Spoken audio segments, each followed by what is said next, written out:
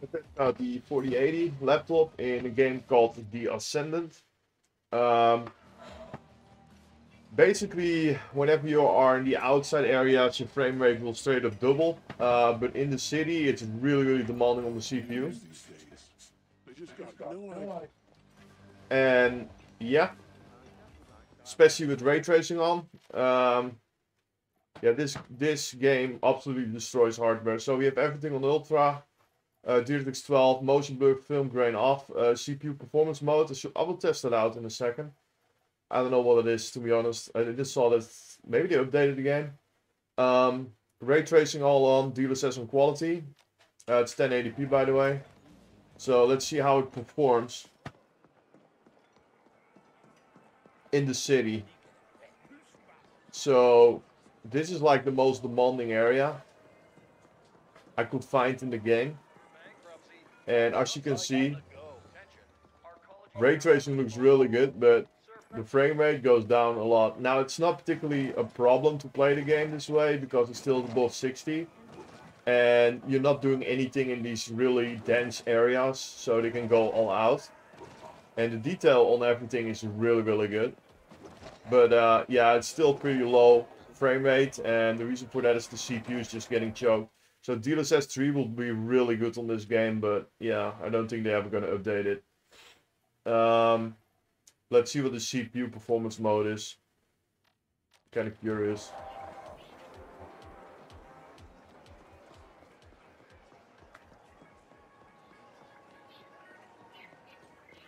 Yeah, frame rate's a little bit worse, I would say. I don't know.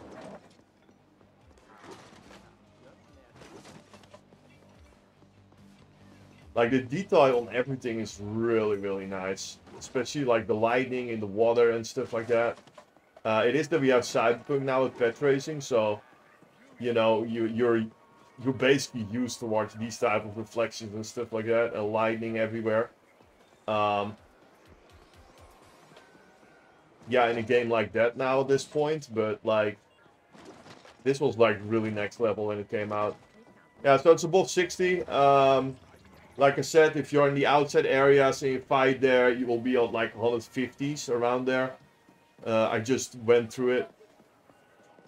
It's really smooth. It doesn't seem to have like any stuttering anymore. That's what the game came to really bad at launch. It was one big stutter galore, and yeah, it's really good playable at this point.